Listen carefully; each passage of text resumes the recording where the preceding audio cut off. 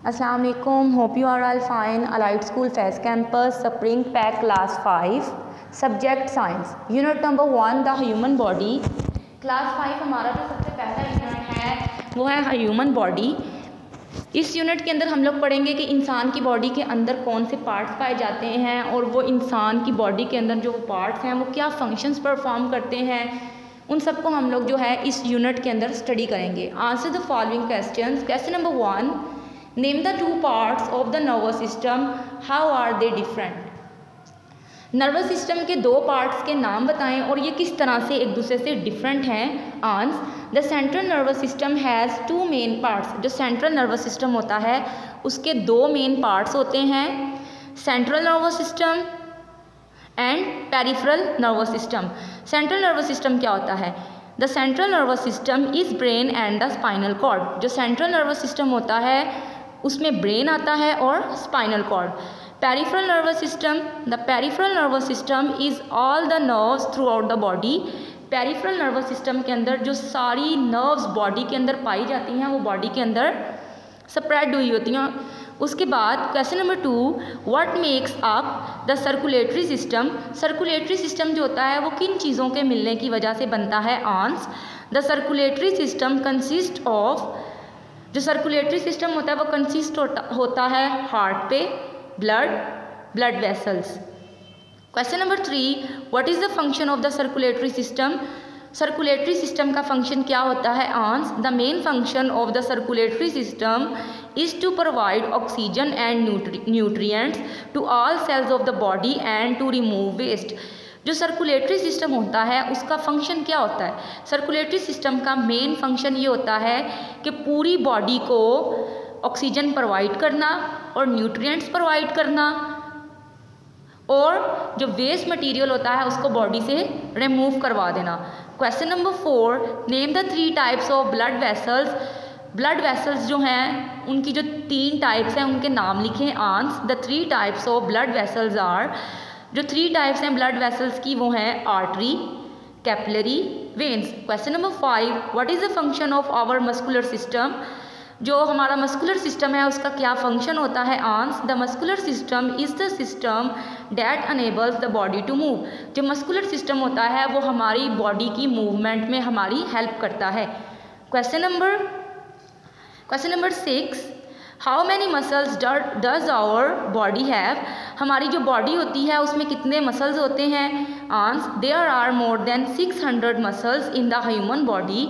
हमारी जो बॉडी होती है उसमें 600 से ज़्यादा जो होते हैं मसल्स पाए जाते हैं। Question number 7, what is cardiac muscle. Cardiac muscle क्या होता है। Answer muscles in the heart are called cardiac muscles that pumps blood around the body. Cardiac muscles जो होते हैं ये हार्ट के अंदर पाए जाते हैं और ये पूरी बॉडी के अंदर क्या होते हैं, ब्लड को पंप करवाते हैं। Question number 8, what is a skeleton and what does it do for the body. Skeleton क्या होता है और ये बॉडी के लिए क्या करता है। Answer a skeleton is the bones of your body combined. Skeleton जो होता है इसमें जो आपकी बोन्स होती हैं वो कंबाइन होती हैं और एक स्केलेटन बनाती हैं। अब आपने बताना है ये बॉडी के लिए क्या करता है। It supports the body. ये बॉडी को सपोर्ट करता है। It protects the internal organ. ये इंटरनल ऑर्गन्स को प्रोटेक्ट करता है। It keeps organ in place. ये जो ऑर्गन होते हैं उनको उनकी जगह पे प्लेस रखता है। It helps in movement. ये हमें मूवमेंट करने में हेल्प आउट करता है। Question number 9, name the organ that make up the respiratory system. Respiratory system को बनाने के लिए कौन सा ऑर्गन जो होता है वो रिक्वायर होता है। Answer the main organ that make up the respiratory system the lung. यानी जो रिस्पायरेटरी सिस्टम को बनाने के लिए मेन ऑर्गन होता है हम लोग उसे क्या कहते हैं, हम लोग उसे लंग कहते हैं। Question number 10, what is a joint. Joint क्या है। The point where 2 bones meet और connect is called a joint. ऐसा पॉइंट जहाँ पर 2 बोन्स जो होती हैं आपस में मिलती हैं या कनेक्ट होती हैं हम लोग उसको जॉइंट कहते हैं। Question number 11, what is meant by digestive track, how long it is. Digestive track क्या होता है और ये कितना लंबा होता है। Answer the digestive system consist of a long tube known as digestive track. जो डाइजेस्टिव सिस्टम होता है वो एक लॉन्ग ट्यूब के ऊपर कंसिस्ट करता है और हम उसे डाइजेस्टिव ट्रैक कहते हैं। In an adult it is 8 metres long. Adult के अंदर ये 8 मीटर्स लॉन्ग होता है। Question number 12, what makes up the urinary system. Urinary system जो होता है वो किन चीज़ों के मिलने की वजह से बनता है? आंस, kidneys, bladder, ureter, urethra.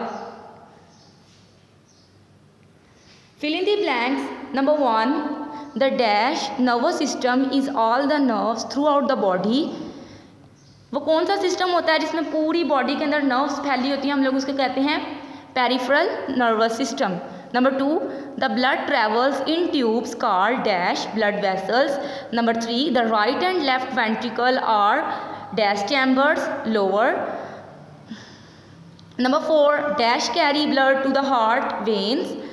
Number 5, in the lungs are about 600 million tiny air sacs called dash alveoli. Number 6, there are more than dash are in our body, 600 muscles. Number 7, skeleton muscles are attached to our bones by fibers or dash tendons.